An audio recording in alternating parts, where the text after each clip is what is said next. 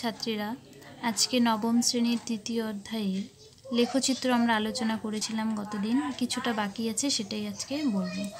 দেখো একটা প্রশ্ন, এই 1 নম্বর প্রশ্নটা দেখো। x/3 + y/4 = 1 সমীকরণটির লেখচিত্র অঙ্কন করতে হবে এবং সমীকরণের লেখচিত্রটি অক্ষদ্বয়ের সঙ্গে যে ত্রিভুজ উৎপন্ন করেছে তার ক্ষেত্রফল নির্ণয় করতে হবে। সবার প্রথমে আমাকে কি করতে হবে, সমীকরণটা লিখে নিতে হবে এবং এটাকে একটা নাম্বার দিতে হবে। নাম্বার 1 দিয়ে দিলাম। এখন এখানে সমীকরণটি x অক্ষকে 3,0 এবং y অক্ষকে 0,4 বিন্দুতে ছেদ করেছে। ঠিক আছে, কেন এটা বলতে পারলাম? ধরো যদি কোনো সমীকরণের আকার এরকম হয় x/a y/b = 1, এই আকারের যদি কোনো সমীকরণ আমরা পাই তাহলে আমরা ডাইরেক্ট আমরা বলতে পারি, প্রত্যক্ষভাবে আমরা বলতে পারি যে এই সরল রেখাটি x অক্ষকে a,0 বিন্দুতে ছেদ করবে আর y অক্ষকে 0,b বিন্দুতে ছেদ করবে। ঠিক আছে, তো যদি তোমাদের এই ফর্মুলাটা যদি না মনে থাকে তাহলে কি করবে? তাহলে এই পার্টটা দেখো, x/3 + y/4 = 1। এখন এখানে আমি কি করব? আমাকে যে কোনো দুটো বিন্দু বের করতে হবে সরল রেখাটা লেখচিত্র অঙ্কন করার জন্য। তার জন্য আমি কি করব, একবার y এর মান 0 বসাবো, তাহলে x এর মান পেয়ে যাব x/3। আবার কি করব, আরেকবার কি করব, x এর মান 0 বসাবো, সেক্ষেত্রে y এর মান পেয়ে যাব 4। তাহলে যখন আমি y0 বসাচ্ছি তখন x এর মান পাচ্ছি 3। এবার যখন x0 বসাচ্ছি তখন y এর মান পাচ্ছি 4।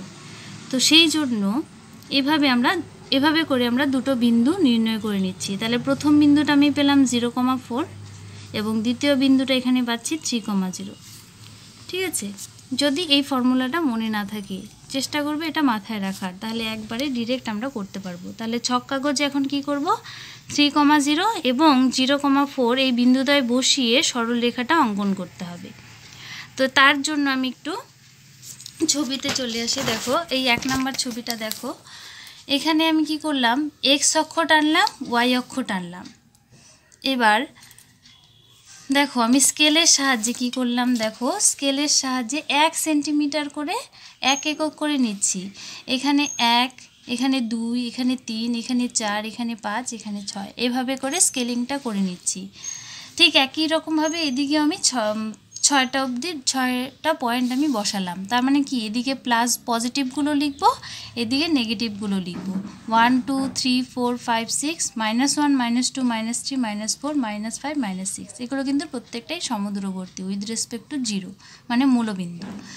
এখন একই রকমভাবে আমি কি করব, এই দিকেও ঠিক তাই। এখানে আমি 5টা বিন্দু নিয়েছি, তার মানে কি এখান থেকে 1 একক, 1 সেন্টিমিটার, এখানে 1 সেন্টিমিটার, এখানে 1 সেন্টিমিটার, এখানে 1 সেন্টিমিটার, এখানে 1 সেন্টিমিটার করে এগিয়ে যাচ্ছে। তার মানে 1 2 3 4 5টা বিন্দু। একই রকমভাবে নিচের দিকেও কি করব, -1 -2 -3 -4 -5। তাহলে এদিকে হচ্ছে y অক্ষ, আমরা জানি এদিকে হচ্ছে y ড্যাশ, মানে নেগেটিভ y অক্ষ। এদিকে x অক্ষ, এদিকে নেগেটিভ x ড্যাশ অক্ষ। এখন আমি প্রথমেই দেখো বিন্দু দুটো কি একটু বলি। প্রথম বিন্দুটা ছিল 3,0। 3,0 আমরা আগের দিন পড়েছি, তার মানে এটা x অক্ষের উপরেই অবস্থিত হবে, অর্থাৎ এই বিন্দুটা 3,0।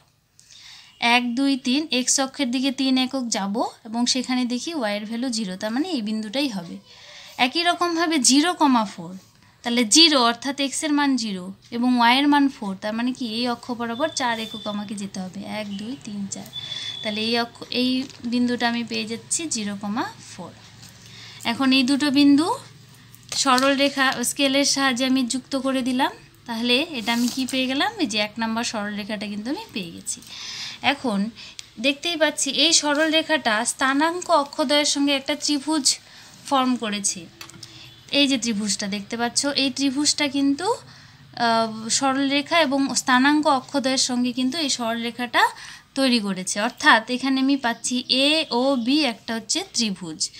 এখানে দেখো লেখচিত্রটি এক্স অক্ষের সাথে এ ও বি ত্রিভুজ উৎপন্ন করেছে, অর্থাৎ এ ও বি ত্রিভুজের ক্ষেত্রফল হয়ে গেল 1/2 × ভূমি × উচ্চতা, অর্থাৎ 1/2 × ভূমি এখানে ও এ, ও এ দৈর্ঘ্যটা হচ্ছে ভূমি, উচ্চতা হচ্ছে ওবি।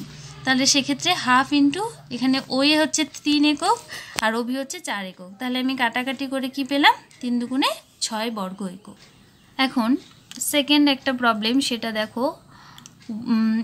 সমীকরণটা এরকম দেওয়া, 3x - 1 = 2x + 6/3। এটা সমাধান করতে হবে।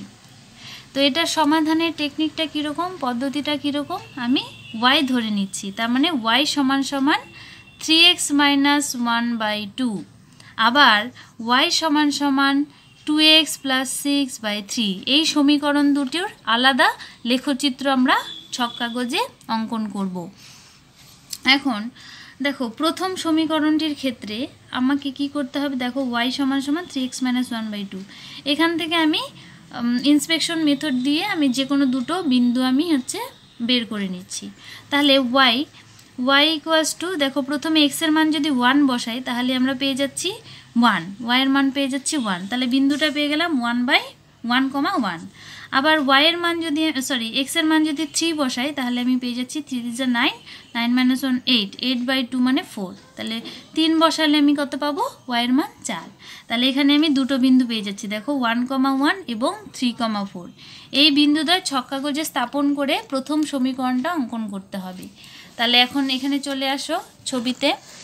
এখানে আমি একই রকমভাবে স্কেলিংটা করে নিলাম, 1 2 3 4 5, এদিকে -1 -2 -3 -4 এভাবে করে নিলাম। এদিকেও 5, এদিকেও -5 অবধি টেনে নিলাম। এখন সবুজ রেখাটা দেখো, এখানে 1,1 বিন্দুটা কেমন করে স্থাপন করব। x অক্ষ বরাবর 1 একক যাচ্ছি, y অক্ষ বরাবর 1 একক যাচ্ছি। এই যে এই পয়েন্টটা 1 একক, তার মানে কি এই বিন্দুটা হচ্ছে 1,1। ঠিক আছে, বসিয়ে নিলাম। এখন একই রকমভাবে কত বিন্দু বসাবো, দেখো আমরা আরেকটা বিন্দু পেয়েছি 3,4, অর্থাৎ x অক্ষ বরাবর 3 একক যাব এবং y অক্ষ বরাবর আমরা কত একক যাব, 4 একক যাব। তাহলে এটা 4 একক হয়ে গেল, অর্থাৎ এই বিন্দুটা আমি পেয়ে গেলাম 3,4। তারপরে দেখো এই যে এই লাইনের মাধ্যমে স্কেলের মাধ্যমে এটা যোগ করে দিলাম, অর্থাৎ আমি 1 নং সরলরেখাটা কিন্তু পেয়ে গেলাম। এই গ্রিন কালারের যে লাইনটা সেটা 1 নং সরলরেখার লেখচিত্র পেলাম। একই রকমভাবে দ্বিতীয় সমীকরণটার ক্ষেত্রে আমি নির্ণয় করলাম। দেখো বিন্দু দুটো পেলাম 0,2 এবং 3,4। এখন 0,2 3,4 বিন্দু দুটি ছক কাগজে স্থাপন করব। দেখো 0,2 অর্থাৎ এদিকে হচ্ছে এটা মূল বিন্দু তোমরা জানোই। তাহলে এখানে 0, 2 হচ্ছে 1 2, তাহলে এই বিন্দুটা হচ্ছে 0,2। আবার কত 3,4 আগের মতনই 3 একক যাব x অক্ষ বরাবর, y অক্ষ বরাবর যাব 4 একক, পরে এই বিন্দুটা যুক্ত করে দিলাম। তাহলে এই যে এটা হচ্ছে দ্বিতীয় সমীকরণের লেখচিত্র। এখন এরা এই দুটো সরল রেখা, এই দুটো সমীকরণ একটা বিন্দুতে ছেদ করেছে, সেটা হচ্ছে 3,4। তাহলে এটাই হয়ে যাবে, যেই বিন্দুতে ছেদ করবে সেটাই হয়ে যাবে সমাধান। তার মানে 1 এবং 2 নং সরলরেখা পরস্পরকে 3,4 বিন্দুতে ছেদ করেছে, অর্থাৎ নির্ণীয় সমাধান 3,4, অর্থাৎ x = 3 এবং y = 4। এই দুটো অঙ্ক খুব ভালো করে প্র্যাকটিস করবে। Thank you.